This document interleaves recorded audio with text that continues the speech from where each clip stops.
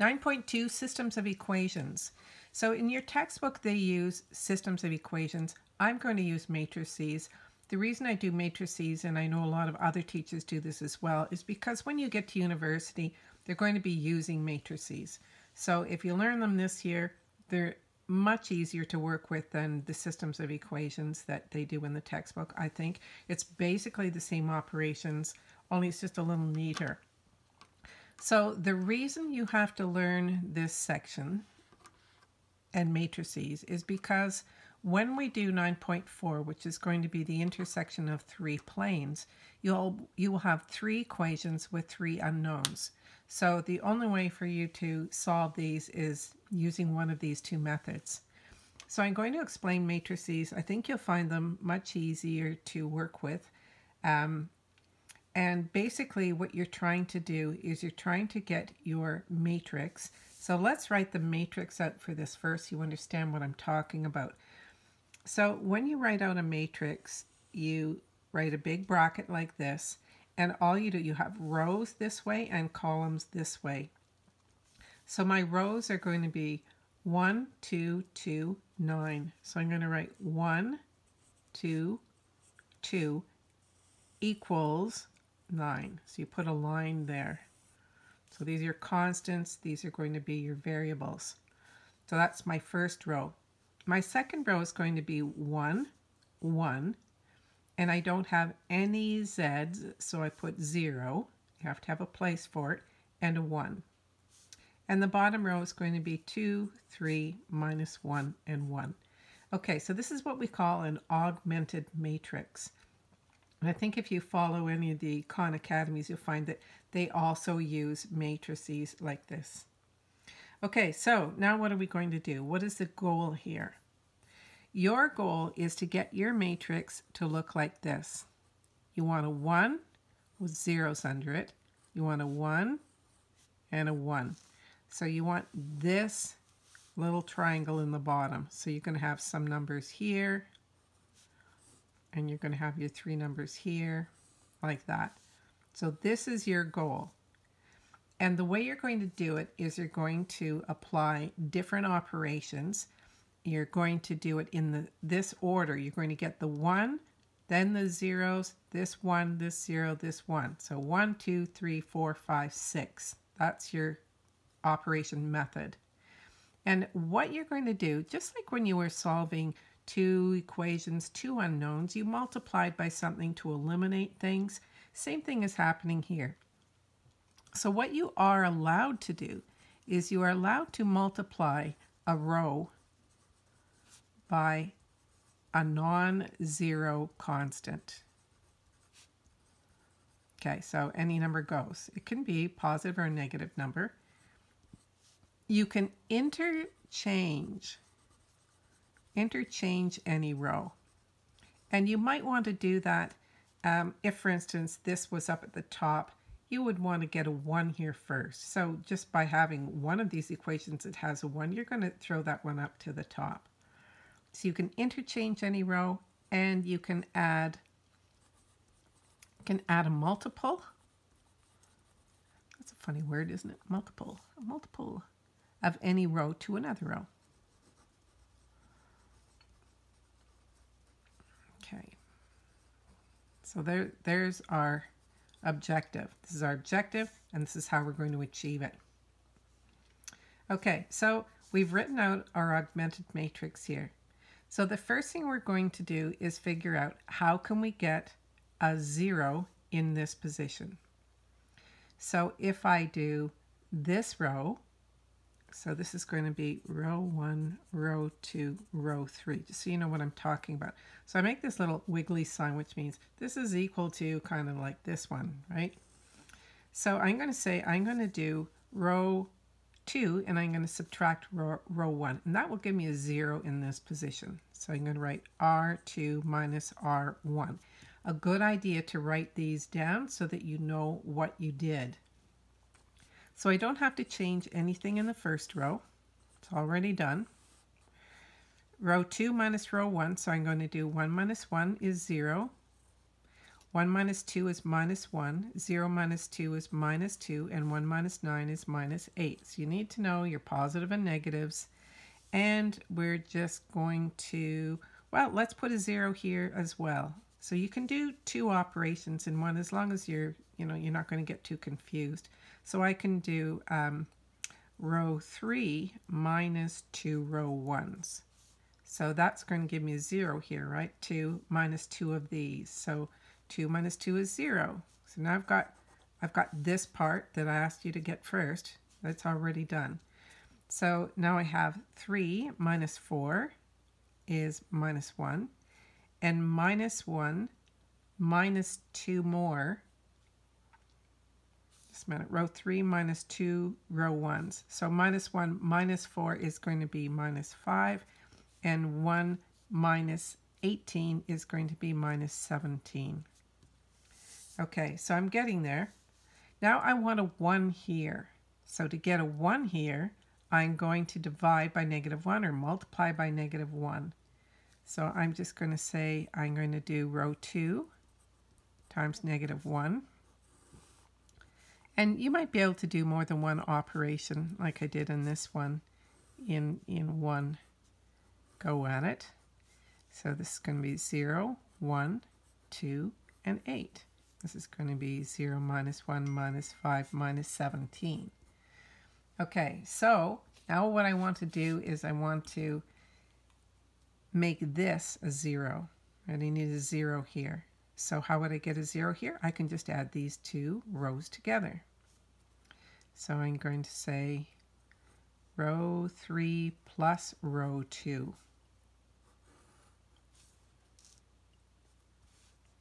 So write out the ones we're not touching.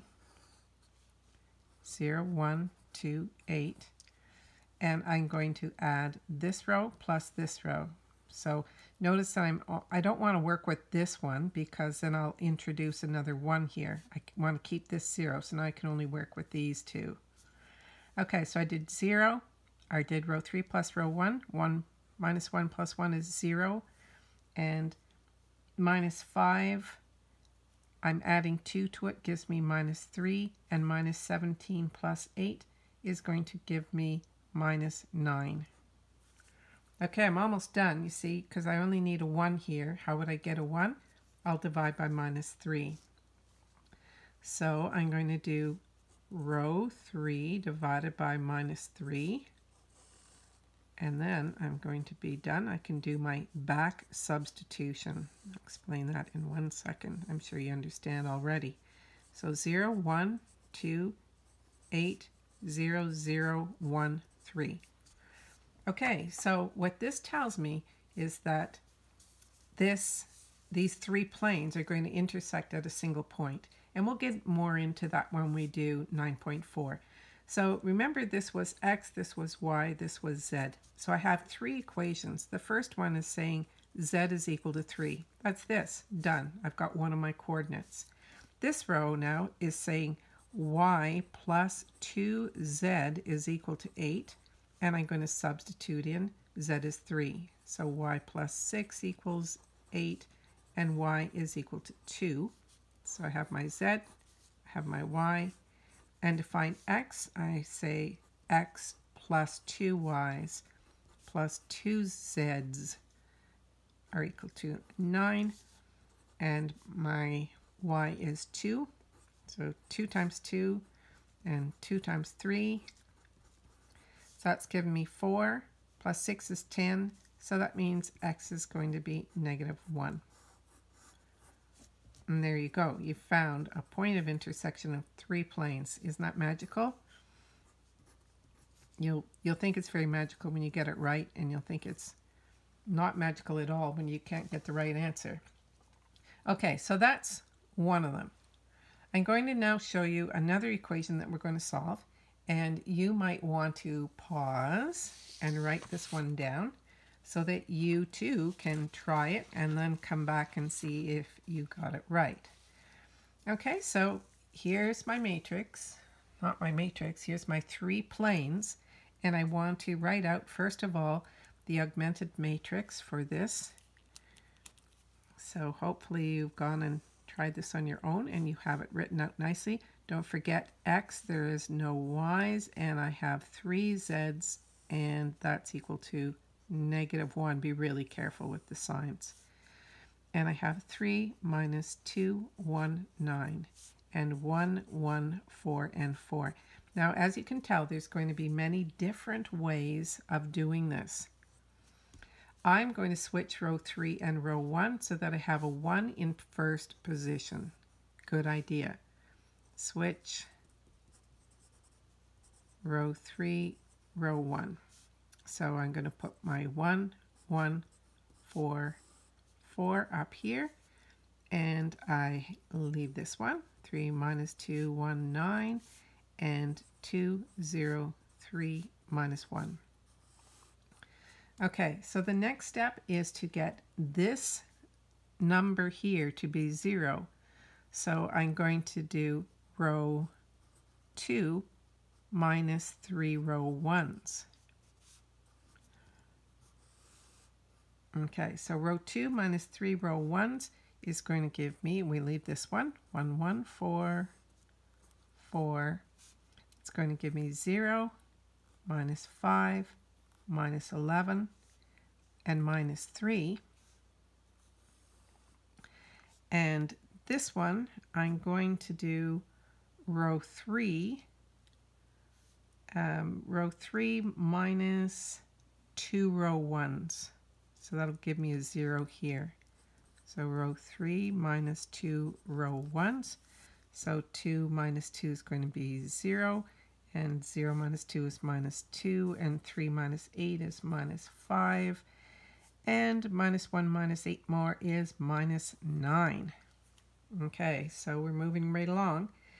Now, I want this one here to be a 1. So I don't want to work with this row because that will introduce a 1 here. So I want to look at this one. So if I multiply this row by minus 3 and add it to this one, that will give me a 1 here, right? Because that will give me 6 minus 5 is 1.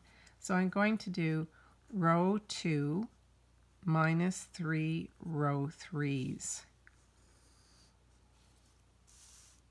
Move this over so it doesn't go off the page. So I have 1, 1, 4, 4. So I'm multiplying this by minus 3 and adding. So minus 5 plus 6 is going to give me a 1 there. And this is going to give me a 15. Minus 11 is going to be 4. And this is going to give me 27 minus 3 is 24.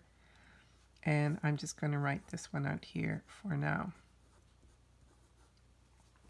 Okay, so now I need a 0 here, right? I need a 0. So I'm going to do, am I off the page? No. Okay, so I'm going to do, to get a 0 here, I'm going to multiply this by 2 and add it. So this would be times 2 minus 2 is going to give me 0. So we're going to do row 3 plus 2 row 2s. Row 3 plus 2 row 2s. That'll give me 0. Okay, so I write 1, 1, 4, 4.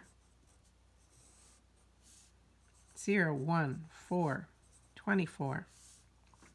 0. Okay, so now here we have to stop for a second. So 2 plus minus 2 is 0. And we're doing 8 minus 5. 8 minus 5 is going to be 3. And 48 minus 9 is going to give me 39. Okay, so everything's looking good. I'm going to now finish this off by doing row 3 divided by 3. And I'm going to leave my 1, 1, 4, 4. And 0, 1, 4, 24, 0, 0, 1, and 13. Okay, so what does that tell me? It says Z is equal to 13. So Y plus 4 times Z is equal to 24.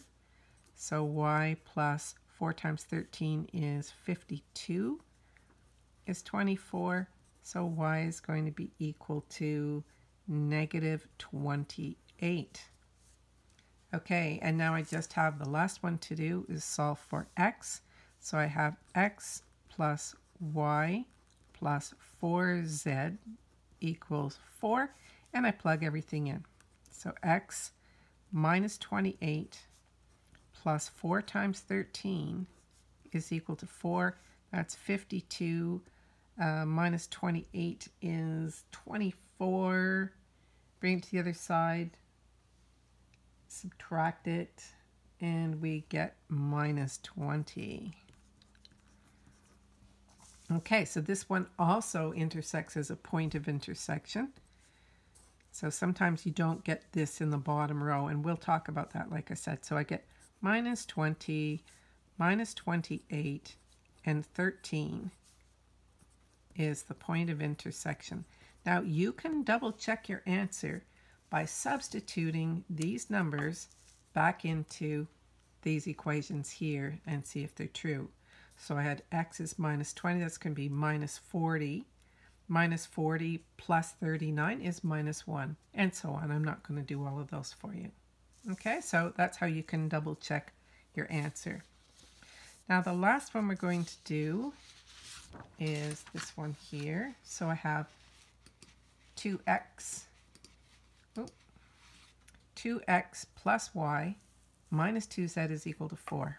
Okay, so let's write out our matrix first. So I have 2, 1, minus 2, 4. And again, maybe you want to stop the video right now and come back after you've tried it. It's kind of like a puzzle, isn't it? It's sort of like a Sudoku puzzle or something. They're actually kind of fun, I think. Fun. I know you're laughing at me, but I do find it fun. Okay, so I have this row. I would like this to be at the top. So I'm going to switch these two rows first of all. So I have a 1 in that prime position at the top. So switch R2, R1. R2 and R1. So that gives me 1, 3, minus 1, and minus 3. And now I have a 2 here, 1, minus 2, and 4, 3, 4, minus 1, and 7. Okay, now remember, what I want to do, work with next, is this number here. I want a 0 here. So I'm going to do 2 minus 2 row 1s. So row 2 minus 2 row 1. So the first row I'm not changing. And this one I'm going to do minus 2 this. So 2 minus 2 is 0. 1 minus 6 is minus 5. And minus 2 plus 2. Minus 2 plus 2 is 0. And the last one, 4 plus 6 is 10. Okay, so can I make a 0 in this position at the same time? Can we do that? So, well, actually, this would be really easy to fix. Let me just write this one out here for now. I know it's good to get my 0 here, but look how nice this is. I can divide by minus 5 and I already have a 1 here. So I'm going to do that just because I see that right away. So I'm going to say 1, 3, minus 1. Whoops, that was just supposed to be a line. Minus 3. Let me fix that. Getting too excited here. And 0, I'm going to divide by row 2 divided by minus 5. So that's going to give me 1, 0, minus 2. And let's just write this one out here for now. Okay, so now I want to get my 0 here. So I'm going to do row 3 minus 3 row 1s. Row 3 minus 3 row 1s. So 1, 3, minus 1, minus 3. 0, 1, 0, minus 2. Okay, now we have to do the math. Row 3 minus 3 row 1s. 3 minus 3 is 0. 4 minus 9 is minus 5. And minus 1 plus 3, this is where it gets hard, right? Minus 1 plus 3 is 2. And 7 minus 3 row 1. So plus 3 plus 9 is 16. So I have minus 5 to 16. Now I need to get a 0 here. So I'm going to do row 3 plus 5 row 2s. Plus 5 row 2s. And that's going to give me my next little section here. So write out what you've got.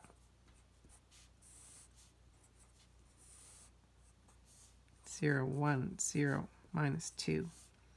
And I said I'm going to do row 3 plus 5 row 2. So 1 minus 5 plus 5 is 0. 2 plus 0 is going to be 2. And the last one I have 16 minus 10 is going to give me 6. So this was a 2, right? That's not a minus 2. No, it's 2 minus nothing. Should just say 2. Okay, so now I can divide row 3. Row 3 divided by 2. That's going to give me that perfect setup here to solve the 3 equations and 3 unknowns. So 0, 0, 1, 3. There you go. Okay, so that's telling me that z is equal to 3. And again, because I have a solution here, this is going to be a point of intersection of the 3 lines. And I have y is equal to minus 2. And x plus 3 y minus z is going to be equal to 3.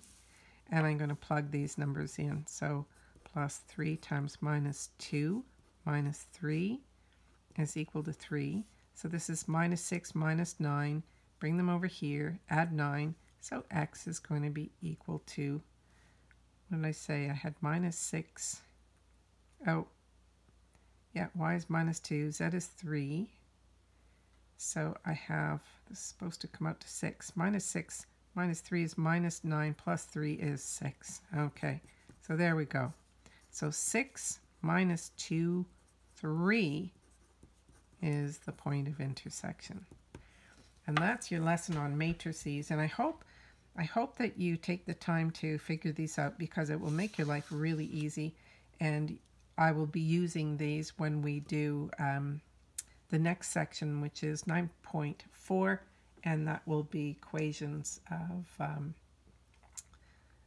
intersections of 3 planes. So if you started this lesson, you should probably have done the intersection of 2 planes first, just like the order that I have recorded them. Okay, so I hope this helps you out.